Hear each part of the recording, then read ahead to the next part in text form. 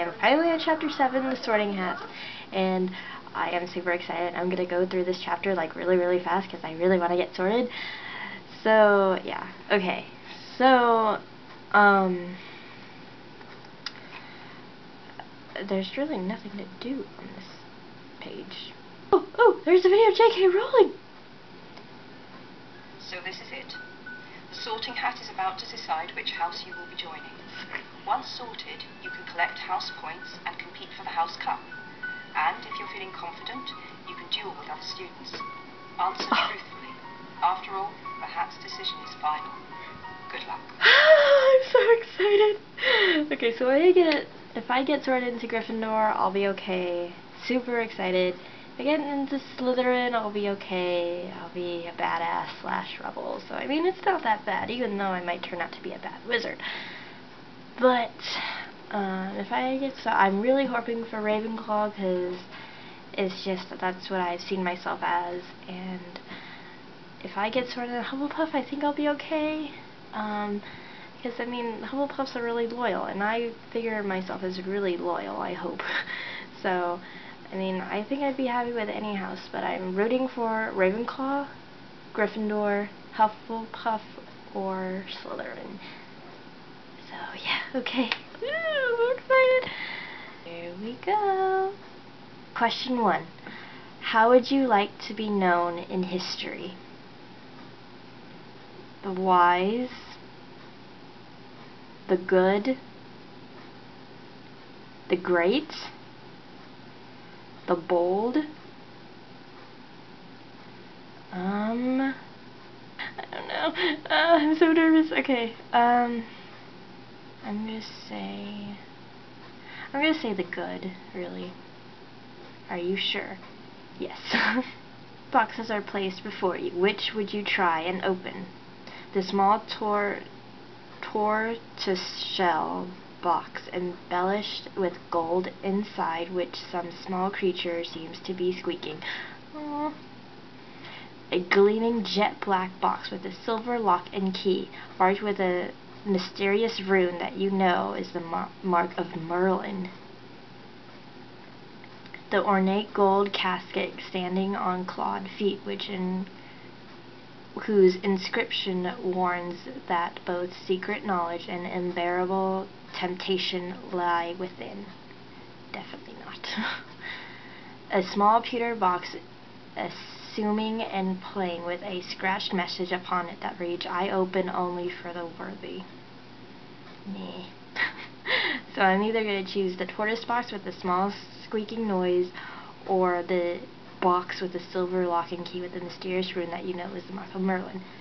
I think I'm going to go with that one. The mark with Merlin. Yes.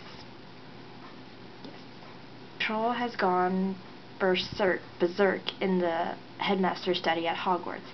It is about to smash, crush, and tear several irreplaceable items and treasures, including a cure for dragonpox, which the headmaster has nearly perfected, student recordings going back 1,000 years, and a mysterious handwritten book filled with strange ruins believed to belong to Merlin.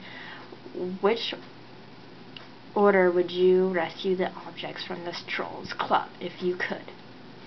Say the cure first, because that can help many people. Well, if it's mysterious ruins, strange ruins, you don't know what that is, and maybe those student records could help you figure out what was in the Merlin book. So I'm going to do, I have it Dragonpox, Cure, Student Records, and Merlin's books. Yes, select this order. You could have any power, which would you choose? The power to read minds, the power of invisibility, the power of superhuman strength, the power to speak to animals, the power to change the past, ooh, the power to change your appearance at will. This is tough. Definitely not power, superhuman strength. The power to speak to animals. No. Power to change the past. No, I don't think so. Power to change your appearance at will. It's either The invisibility, or change your appearance at will. The power to change your appearance at will. Because in case you wanted invisibility, you couldn't be seen. Like, I mean, you can practically do the same thing with 6, or with the change your appearance, except that you can, you can use it to your advantage, I guess. I just feel better with the power to change your appearance at will. Yes, proceed. Late at night, walking down the street, you hear a peculiar cry that you believe to have a magical source.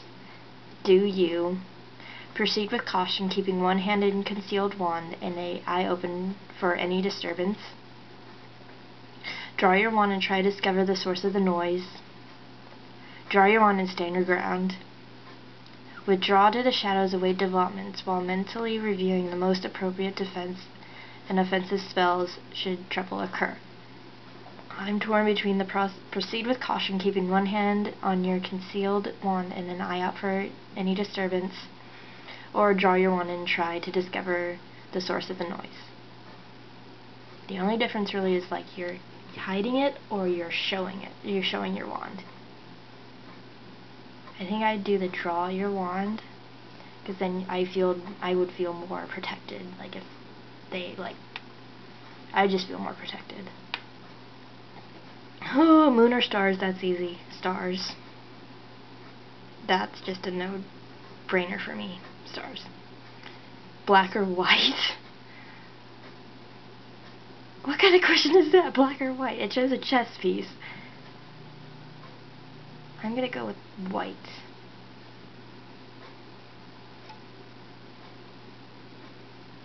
I got into Hufflepuff.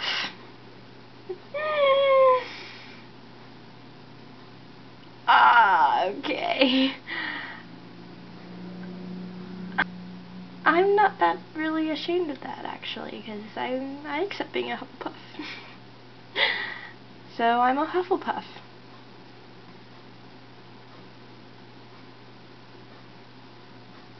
I'm okay with that. I mean, I was rooting for Ravenclaw, and Gryffindor, I knew I would. Like, I don't have the guts to be in Gryffindor. So, I mean, I was kind of thinking I would be in either Ravenclaw or Hufflepuff, to be perfectly honest. So, yeah, okay, I'm gonna tell everyone I'm a Hufflepuff now.